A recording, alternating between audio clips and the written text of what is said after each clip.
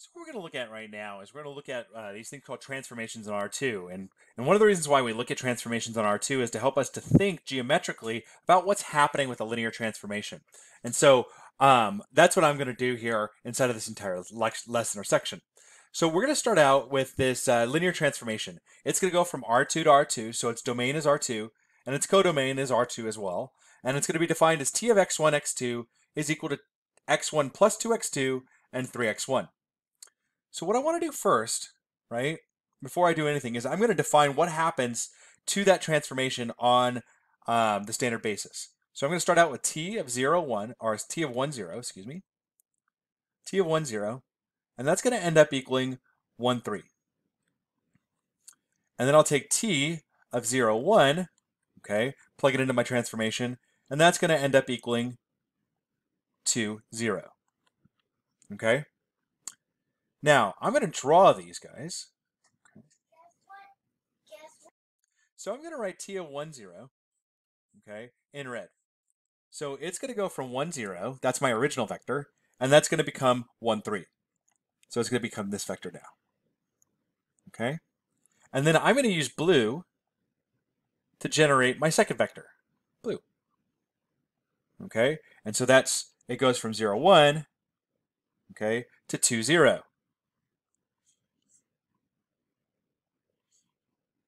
Okay? Now, if I imagine, right, that I draw a box utilizing these vectors, right, tip to tail,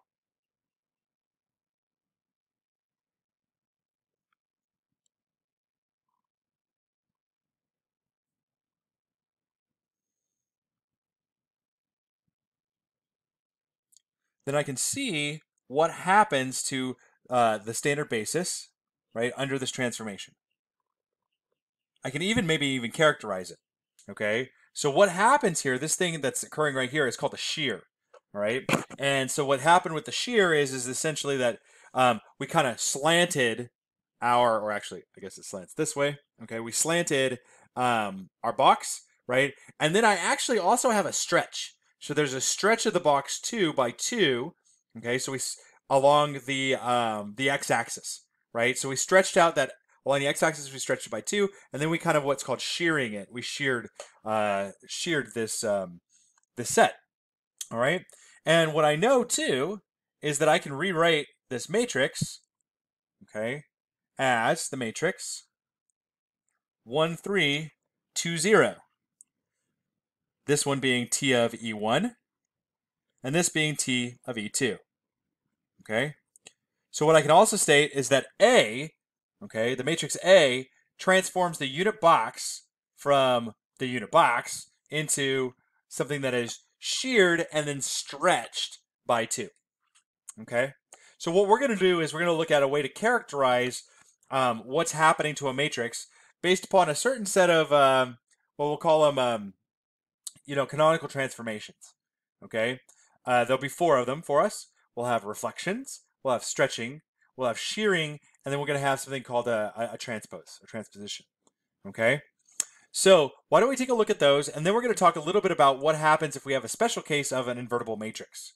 Okay, so let's characterize this use. First, we're going to say, okay, so the use of the standard basis for R2, 1, 0, and 0, 1, and it generates a unit box, and that's going to allow us to characterize special transformations associated with their associated matrices, along with their associated matrices.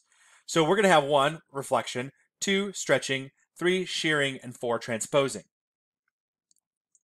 The first is a reflection, and it's a reflection over the y-axis. So we have A equals -1, 0, 1.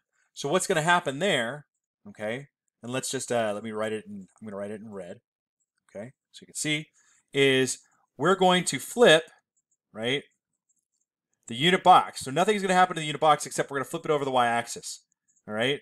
And that's because we've got that -1 inside of that x value, okay?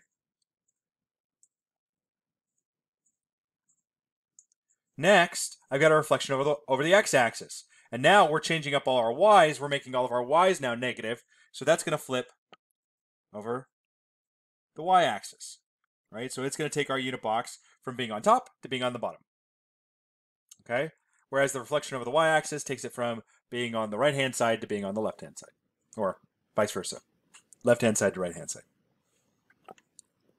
Next up, we have a stretch. And so what's going to happen with a stretch, if we have a stretch in the x direction, we're going to increase all of our x values by a factor of k, okay? And so in this case, let's take an example and we'll stretch it out by 3, okay? So now, along my x-axis, right, my length is 3 times as long. Nothing's happened to y, okay? Y has remained exactly the same. I've just stretched out all of my x values, okay? I've stretched out all my x values. On the other hand, if I look here at stretching in the y direction, I'm going to keep all my x values the same, and I'm going to stretch in the y direction. So let's take this example, where what we're going to do now is we're going to multiply all of our y values by 2, so we're going to stretch in the y direction by 2. Okay, and there that is. So now it's twice as tall, right? In the first case, it was 3 times as long. Now, under stretching in the y direction, it's twice as tall. So now what we're talking about is we're going to talk about shearing. Now shearing is where our matrix slants one way or another, or sometimes might even pull, skew downwards. Okay, and so we're going to define that in 2 different ways. All right, we're going to define that one shearing parallel to the x-axis. That is when it shears, right? Okay, when it starts to lean one way or another, but the ground stays the same, or shearing parallel to the y-axis where we kind of pull down or pull up one of the sides. Okay? So, I'm going to start out with shearing parallel to the x-axis. Okay? And let's say, for example, I've got, and that's going to be characterized by this matrix, A equals 1k 0 1. So let's take, for example, 1 negative 2 0 1. All right? So the vector parallel to the x-axis, or the one on the x-axis, is not going to change at all. It's the other one that's actually going to change. It's now going to become negative 2, okay? Negative 2, 1. So our previous one is going to now become negative 2, 1.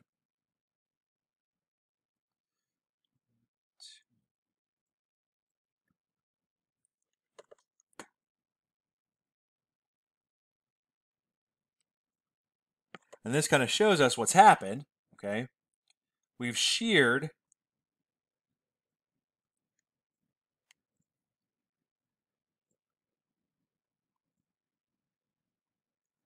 the entirety of the unit box.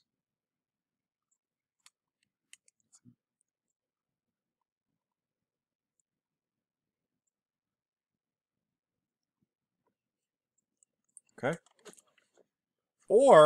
And notice that we stay parallel to the x-axis when we're shearing parallel to the x-axis, right? So that's why it looks like, it's just leaned one way or another, all right?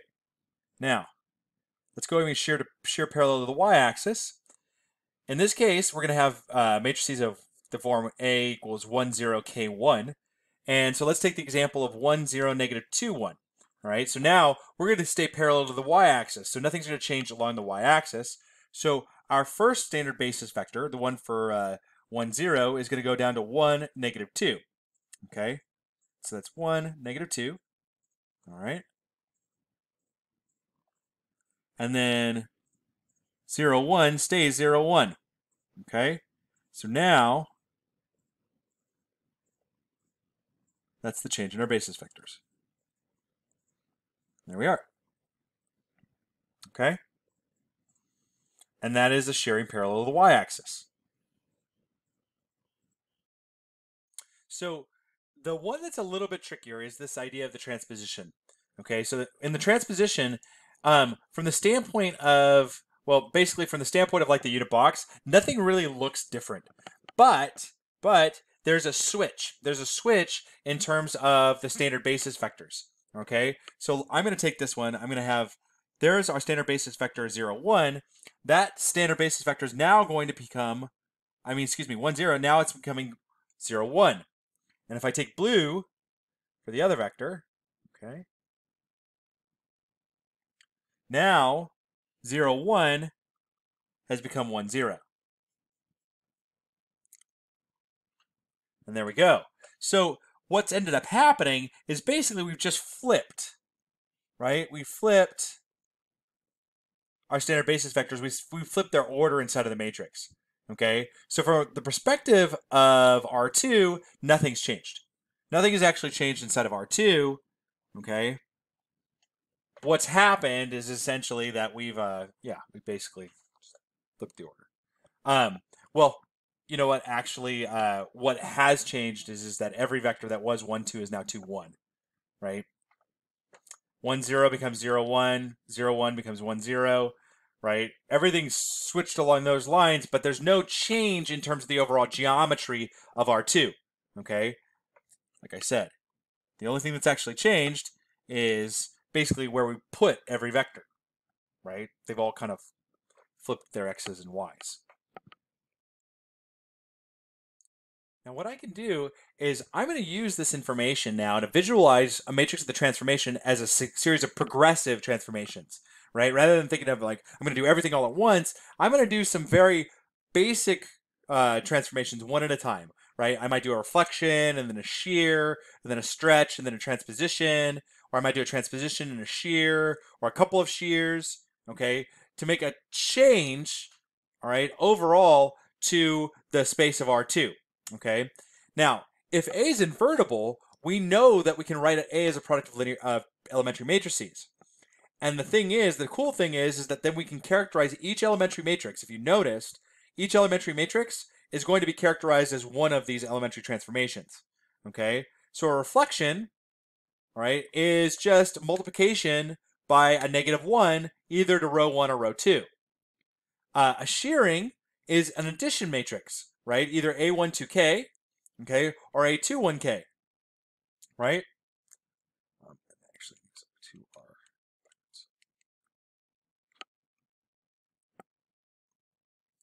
A stretch is then, and the next direction is M1 times K, and in the y direction would be M2 times K, and then a transposition is just the permutation matrix, okay? So let's take a look at an example of this. So let's take A for example, and A is 2, 1, -2, 3. And we want to transform A into a series of elementary matrices. So we're going to end up with A equal to A1, 2, -1 times M2 times 4 times A2, 1 times 1, A2, 1, 1 times M1, 2. Okay, so this is what it is as a series of elementary matrices. And this will transform a vector by first stretching the x values by 2. Okay, that's this one right here. Then shearing parallel to x by 1. Then stretching by your y's by 4, and then shearing parallel to y by -1. Okay? And so consequently, that's how we're going to go out and transform R2. We're going to do that by actually generating something on the unit box. So we'll begin with the unit box. Okay? Right? So there's that. Then we're going to take M1, 2, and so that's going to stretch all of our x values by 2. M1, 2.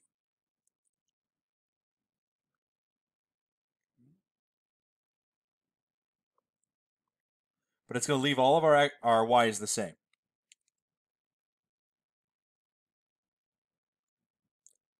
Then we're going to shear, okay? We're going to shear parallel to the y-axis, okay? And so consequently, our value along the x-axis is going to become, will stay the same on the x-axis. Let me change this up to red so it's apparent. Will stay the same on the x-axis, okay? And then what we're going to do is we're going to become 1, 1. Our second standard basis vector is now going to become 1, 1.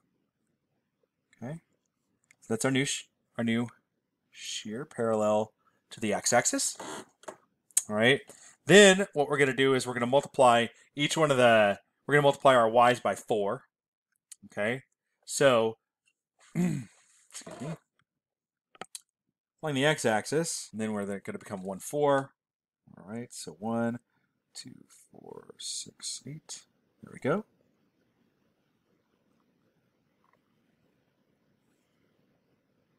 So that stretches out all of our y values by 4.